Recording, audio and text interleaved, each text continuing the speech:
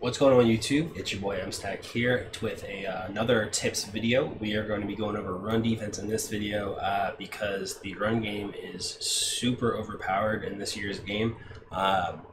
It's really difficult to stop the run pretty much from any formation. People have been spamming inside zone, stretch, dive. If you've played online, you've experienced all these things. It's very difficult to deal with, okay? In this video, we're going to be talking about the strategy behind stopping the run. I'm not necessarily going to give you a one-play fixes-all type thing. I want you to try this strategy in your favorite defensive formations and see what works, what doesn't, but kind of use this theory to build your run defensive scheme. Okay.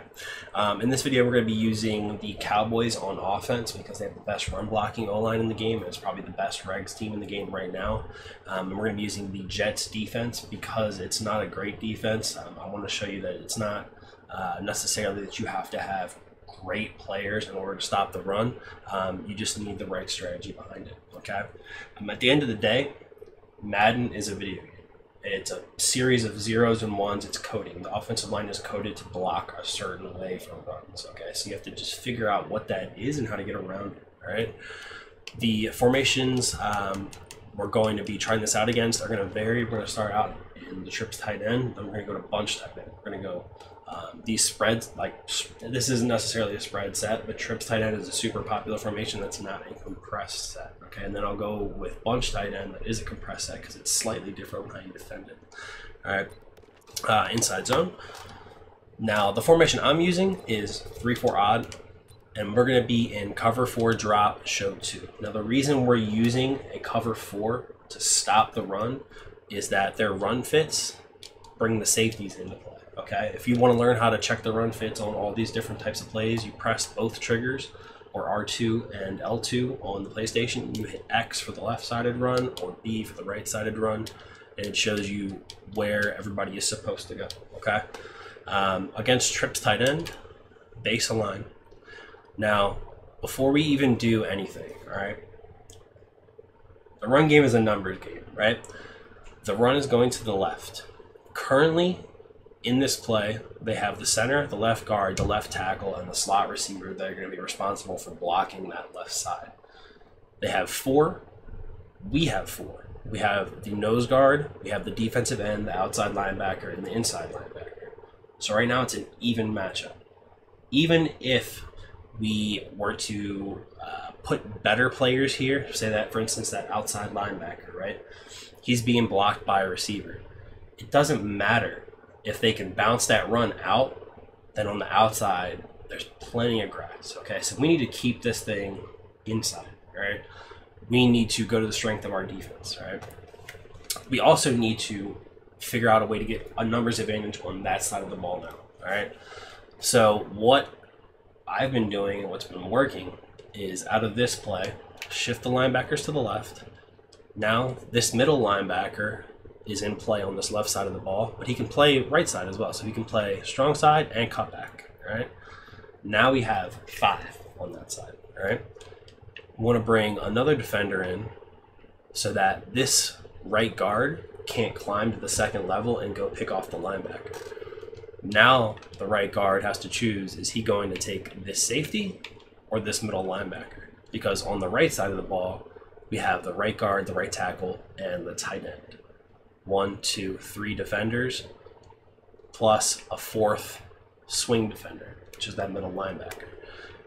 The offensive line targets and takes into account any player within a 4 to 5 yard radius of the offensive line when the ball is snapped. Okay. So right now, just to count everybody, 1, 2, 3, 4, 5, 6, 7, 8 defenders against 7 blockers. They have to somehow account for one more person than they can block. They can't. That's the whole key behind it. So they have to account for everybody that's in this area. Usually what I'll do is I'll user this safety. I'll stand behind this defensive end, okay? And at the snap of the ball, run down and get in the backfield. Now, I didn't get in the backfield and get a hit stick. That's okay. Let's take a look at the replay. Look at the way the offensive line blocks this. Double team, Then one of these guys is going to have to climb to the next level. They climb to the next level to get this guy. Then this guy, then the left guard releases off the defensive end, but he releases too late, okay? This guy is technically a free runner. This guy will shed, and then our user comes through as well to stop the cutback. So we're funneling everything right into the middle. There's this big bubble that we just created. There's really nowhere for the defender or the running back to go, okay? Now, there's other times where this defense, you'll get more of a clean look coming through the middle, which you can also do. And what sometimes works when you shift this line, or excuse me, the linebackers to the left, you'll see that the D line's in contains, crash the line up, and sometimes it gives you a bigger hole to run through at the snap of the ball. Or you get picked up by the tight end. Either way, you're creating that funnel, all right? Crash up. Shift the linebackers, usually stand right behind the D end, maybe slightly to the inside so the tight end can't pick you up, and then you run it, okay? That's actually perfect. That's picture perfect. This is going to take some practice because I'm not even perfect at it yet. This is definitely going to take some practice and some reps online and in practice mode. But you'll see we were able to come in free. The middle linebacker is currently unblocked. This guard pulls off too late to try to get us, and so does the tackle. So now we have two blockers not doing anything, right? We have a win situation outside, which you should always have a win situation outside in this set because that's a wide receiver on a linebacker. Your linebackers are probably not very good. There's always going to be a linebacker on every single roster that you can put out there that will beat a wide receiver. Wide receiver run blocking is not very good this year. So you get a win on the outside. You get our user free. He has nowhere to go. And this linebacker has already penetrated and gotten leverage on this guard. He's too late to come out and block him. He's too late to peel off. So that's how we've been, I can't even talk. That's how we've been bottling up the run, the inside zone in specific, okay? Now I want to take a look at bunch tight end because you remember how I said that the blocking is in a 5-yard radius of the offensive line? Well, that also includes the wide receivers. So if you run inside zone from a compressed set, they're going to take into account everybody in that box, okay?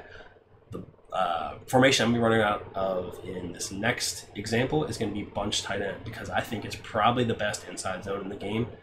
There might be something a little bit better, maybe tight offset tight end's good.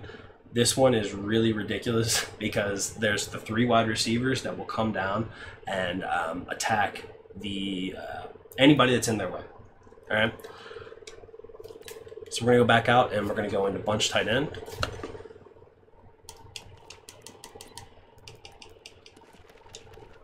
Inside zone. We're going to come out in our cover 4. We're going to base align. Now these 3 receivers are going to be attacking they're going to be attacking the outside linebacker. I've got the wrong controller, man. Outside linebacker, the middle linebacker, and then they'll either climb to the safety or the corner. It's usually going to be the safety because when we're in cover 4, they're in the run fit. They're going to drop down first, okay? What we need to do is now they have a numbers advantage. Even if I were to shift this guy over, they still have a numbers advantage on us, all right? So what we need to do is we're going to press, okay? Now, because I moved him, he's not coming up.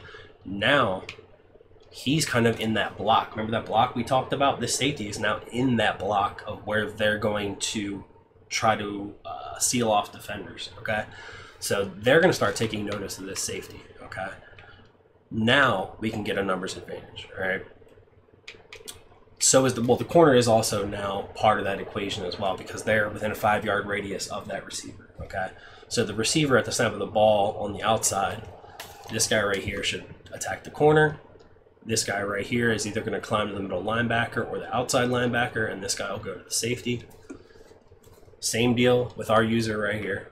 We're going to stand right in this spot, run straight down, and the middle linebacker was free at that time. It's going to take some practice. Like I said, I'm not the best at it yet. I forgot to crash up.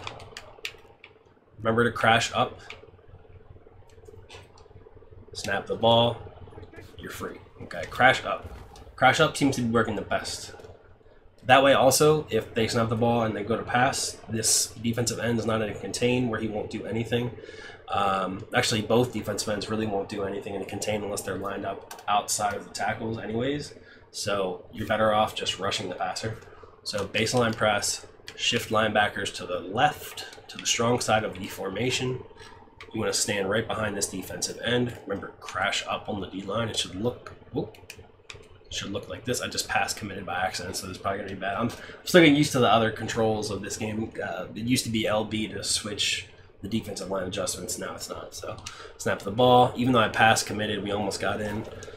Let's do that again the right way. So baseline press, against compression, crash up, shift the linebacker to the left. Okay? Snap the ball. Almost got in.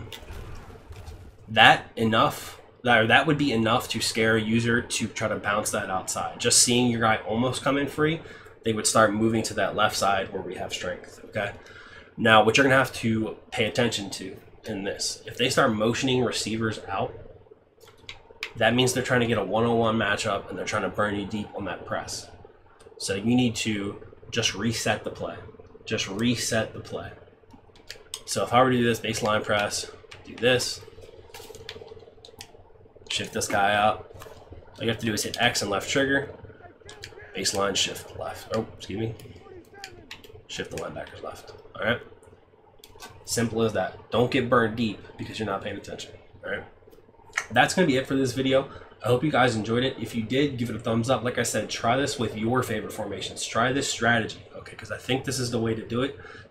It's really been slowing the run game down for me personally. And I hope you guys have a ton of success with this. Remember to subscribe to the channel. Check me out on Twitch, twitch.tv/mstack42. I stream all the time. The link is in the description. And thank you guys. Good luck and lock up.